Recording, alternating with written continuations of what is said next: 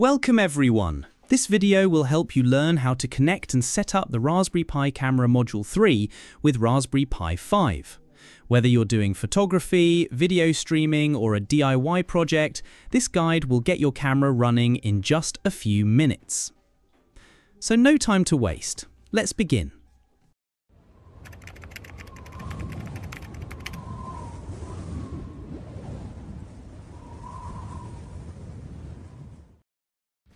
The Raspberry Pi 5 camera setup is a bit different from older Pi models because it has two CSI camera connectors, Camera 0 and Camera 1, that use the newer 22-pin and 15-pin connectors with different positions and latch styles.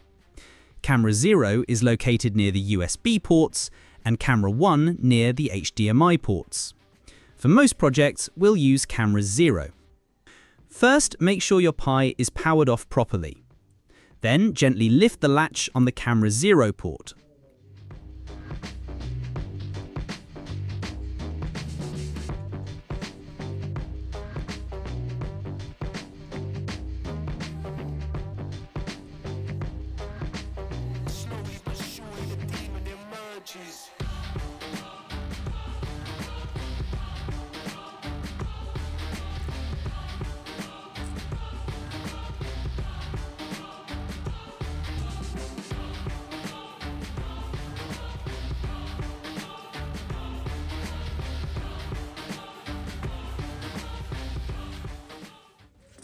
Insert the ribbon cable with the golden contacts facing the HDMI ports.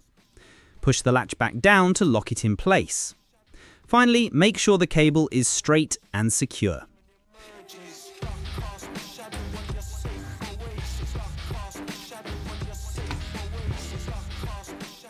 Boot up your Pi, open a terminal, and update your system using this command.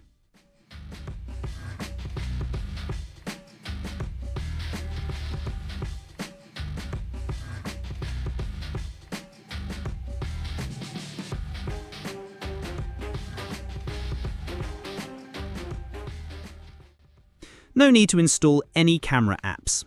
Latest Raspberry Pi OS comes with pre-installed camera app. Most importantly, Raspberry Pi doesn't support LibCamera anymore. We will use rpicam. To open the live preview window, type rpicam-hello. This will show a real-time camera feed for 5 seconds by default. If you want it to stay open longer, add a timeout in milliseconds by typing this command. Here, 0 means no time limit, so it stays open until you close it.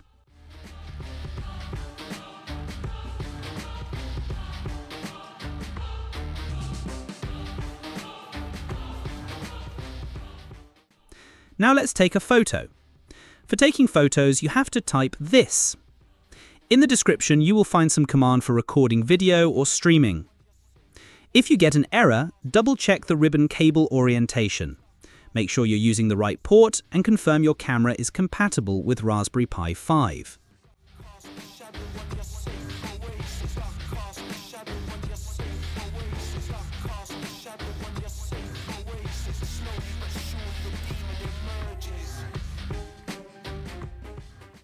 And that's it! Your Raspberry Pi 5 camera is ready to use.